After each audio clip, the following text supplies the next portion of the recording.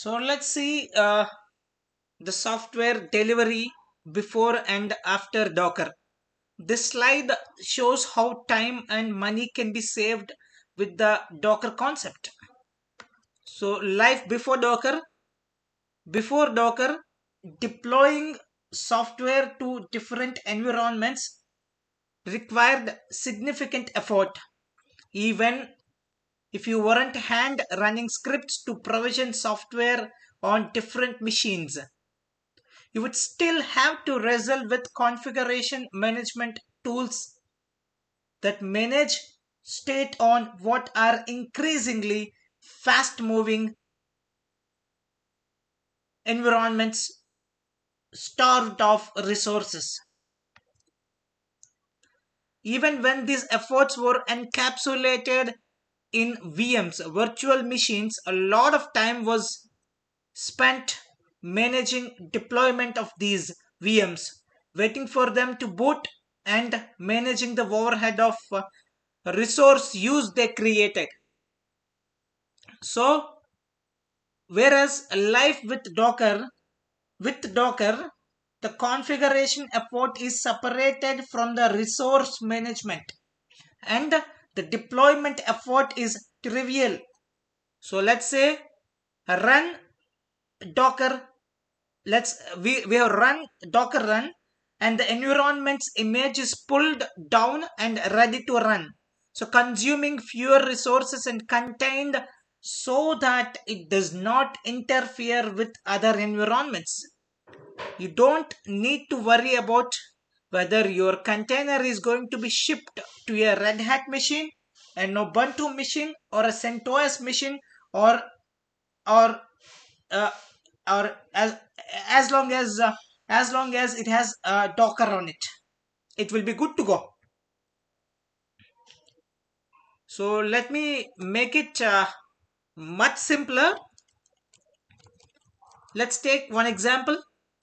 Same thing, we need to deploy and static web application in production, but before we put into production, as we knew that we have to gone through development server, testing server, staging server, and finally we'll go for the production server or live server. Okay, that's the example here. So let's begin. So without Docker, what we are going to do is we will first create a dev environment. In dev environment, we have to install, configure, and maintain complex applications, basically to develop this static code, develop this source code, and also to cross check whether our application is running or not. That's the development environment.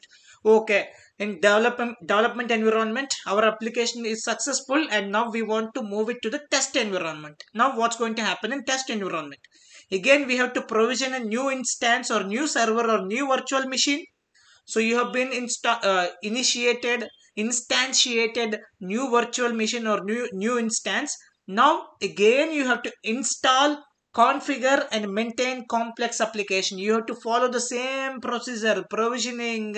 Then after provisioning, you have to configure it. After configuring it, you have to do whatever operations that you have to do inside. That's similar to the dev laptop. So now again, after the test server, we got the package absolutely working fine, no issues, no bugs, no vulnerabilities. Now it's time to move to the production server or live server. Again, you have to provision the server, or else you have to instantiate an instance. Then after that, you have to configure that. After the configuration, you have to deploy the application and you have to run the servers. You have to run the services inside that. For this application, let's take HTTPD is an example, or HTTPD is one example that we have considered for this service. So that service should start. Okay. For all those things, again, you have to repeat the acts. So the same thing you are repeating. Dev laptop, you have done it same. Test server, you will do it same. Live server, you have to do it same. So that means 3 times the effort to manage the deployment. To finally deploy the one, you are doing the same task 3 times with a little variations or slight modifications. So now let's jump into life with Docker.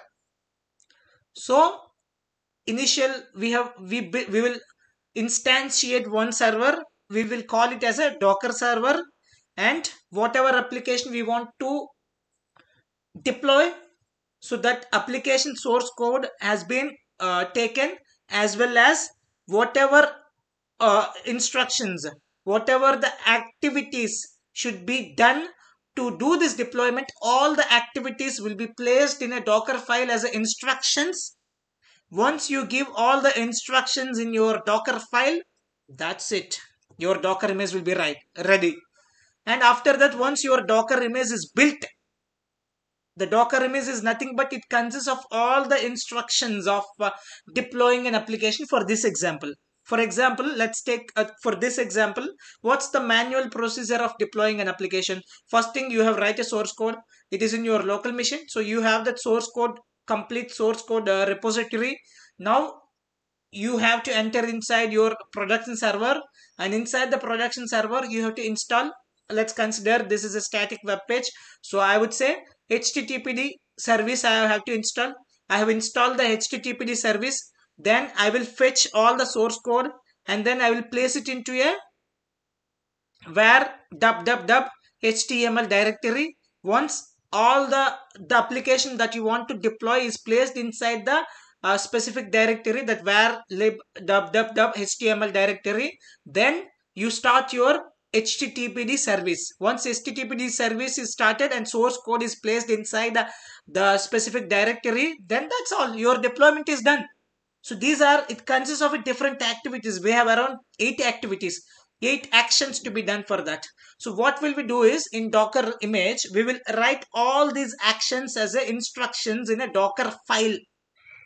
Once it is written, we will build that file, so we will get a Docker image. Once you got a Docker image, now it is cakewalk.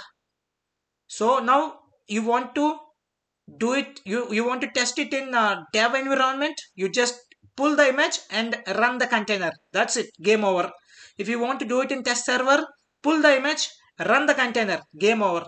If you want to do it in production server, pull the image, run the container. You have to give simple docker run command, docker run command, docker run command, and specify the image name. That's it. So what's happening here? A single effort to manage deployment. I think it's pretty clear for you. If you take a Docker, how much benefit you can get, how many resources you can save.